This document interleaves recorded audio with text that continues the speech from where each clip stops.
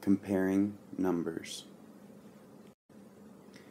When we compare numbers, there's a couple symbols that we need to know, and one of those is less than. So the less than symbol is this, and here's an example. We could say 5 is less than 7, and you'll notice that the symbol points at the smaller number and eats the larger number.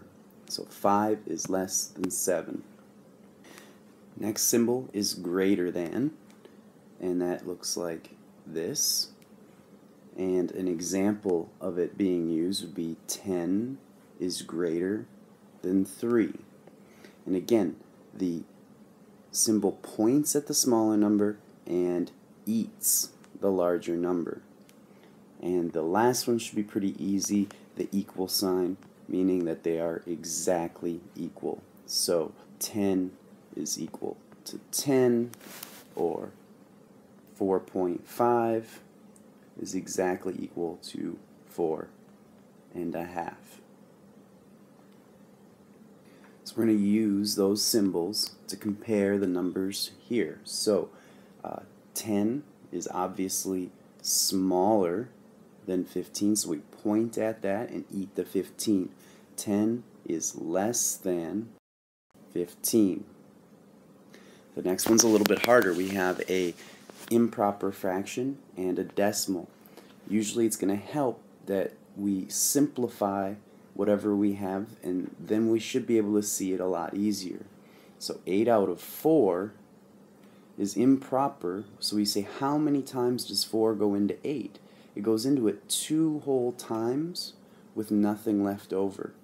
So we've changed 8 over 4 to 2. Hopefully you can see right away that 2 is larger than 1 2/10. So we eat the 2.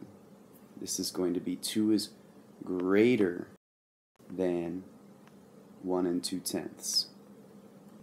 Compare these two numbers using the appropriate symbol. This one's a lot harder, but you shouldn't be afraid. What we need to do is change either this decimal to a fraction or this fraction to a decimal.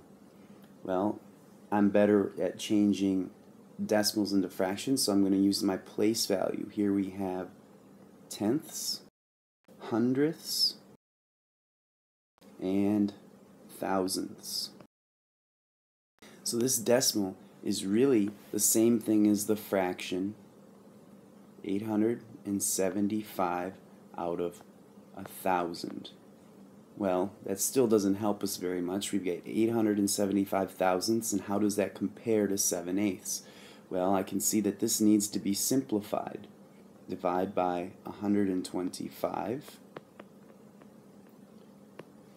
and I find out that 875 thousandths is actually the same as 7/8. The appropriate symbol is the equal sign. These two are actually equal. Compare these numbers using less than, greater than, or equals.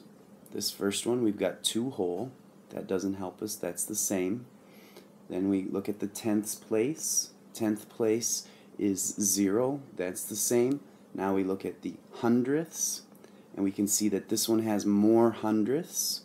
So 1 out of 100 is bigger than this one, which would be 1 out of 1,000. 1 out of 100 is larger than 1 out of 1,000. So we need to eat the larger number.